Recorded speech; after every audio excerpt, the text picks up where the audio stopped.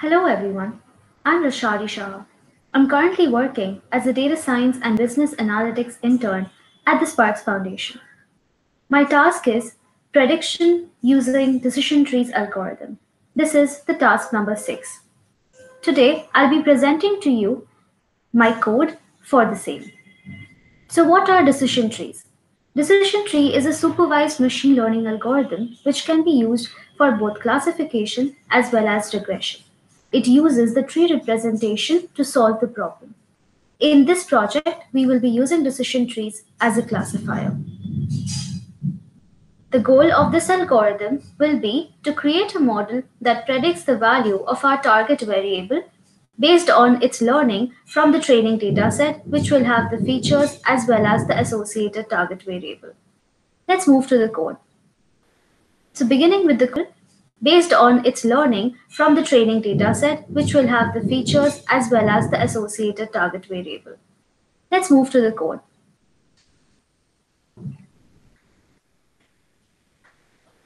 So beginning with the code, we first import all the necessary libraries and then go on to importing our dataset. The dataset is iris.csv. So this consists of the data belonging to the iris flower.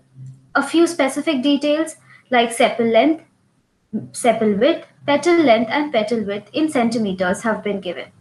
And the associated species have also been mentioned. So here we go through a few insights of our dataset. .info gives us a tally of the total number of columns, count of data in our data set, and the data type that each of these columns have. So we can see that our columns like sepal length have 150 non-null values and the data type is float.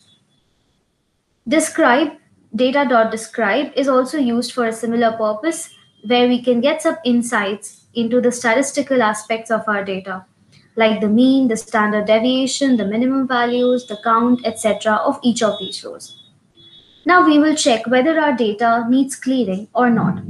For this, we will plot a heat map to find whether there are any null values. If there are any null values, they will be highlighted in yellow in the heat map. We see here that we do not have any null values. Hence, we can move on with further proceedings. Now, in this step, we will set the index as the ID column. Therefore, our data set now has only 5 columns. So it is visible from here that based on the data that we provide for these sepal length, sepal width, petal length, and petal width, our data model, our decision tree model, should be predicting the species that the flower belongs to. Now we will move on to the exploratory data analysis, plotting our data. So here we have first used a pair plot. Pair plots are a very wholesome feature which are provided by the Seaborn, and it is a very helpful plot because it plots all the data that is present in the columns. Here we have got a 4x4 pair plot which plots all the attributes of our dataset, sepal length, sepal width, petal length, and petal width against each of the other 4 attributes. Hence, looking at the scatter plots that the pair plot has provided, we can see that the red colored cluster, which belongs to Iris setosa, is kind of distinct from the others, which is the blue and the green. The blue here belongs to Iris versicolor and green belongs to Iris virginica. These are the 3 species that are present in our data set. So looking at our pair plot, we can identify that while the versicolor and virginica species are somewhat related or have a relationship between them, the setosa species seems to be quite distinct. Then we also plot a few box plots to find the distribution of our data. Here we have combined a box plot along with the strip plot to see how many outliers are distributed. We can see that for the versicolor and virginica, there are quite a few outliers. Then we will plot a joint plot to see how concentrated our clusters, or rather our data points are.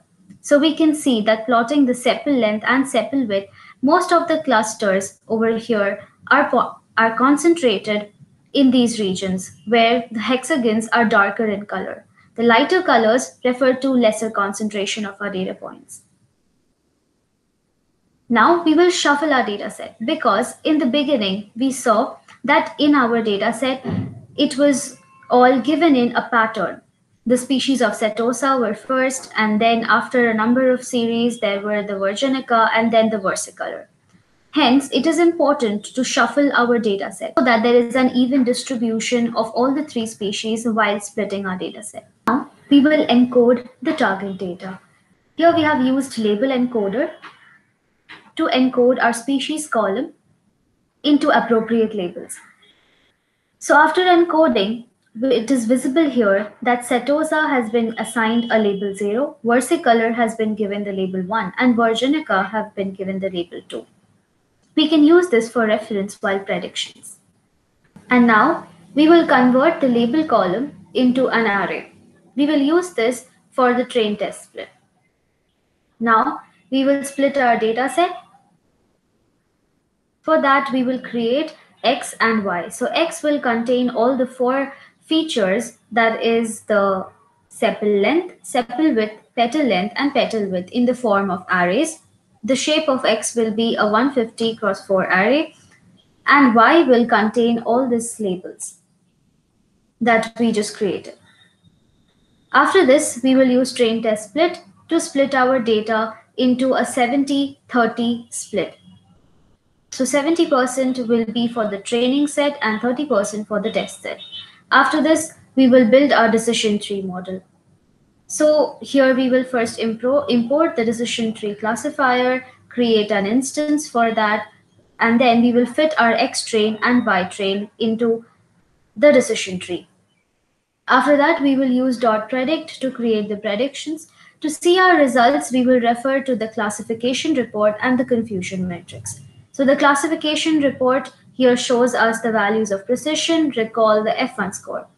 And hence, we can here find out that our model collects an accuracy of about 98%. Now, testing our model on a random test case. This is a random test case that I have considered. These are the 4 values of the sepal and petal lengths and widths, and the result for this data should be the prediction of Iris virginica. And we saw earlier that Iris virginica had been assigned the label 2. So after converting this data into an array, we test it into our model, and we see that our model does indeed provide the label 2 as an answer which belongs to Iris virginica. Hence, our prediction is right. Lastly, we will visualize the decision tree using GraphViz. So for visualizing the decision tree, we will create a features list which contains the names of our attributes that we have used and a target which contains the list of the species that are present. And here we can finally see that our decision tree model has created its visualization, and it looks somewhat like this. Lastly, I have also tried to visualize the tree using sklearn, and the picture is pretty much the same. Thank you.